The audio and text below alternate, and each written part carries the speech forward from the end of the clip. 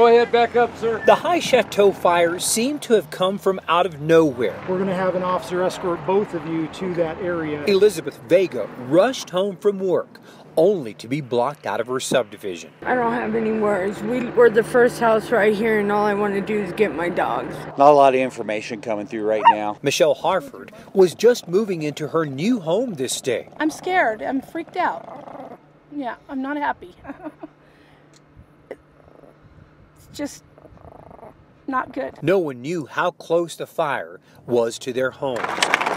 Peace and calm here, replaced by anxiety and desperation. Lots of it on Teller County Road 11. Just knowing that you can lose your house and everything that's dear to you, pictures, and we were only going to be given 10 minutes to get our stuff, and that's our dogs, our dog food, and just the basics so we could get by.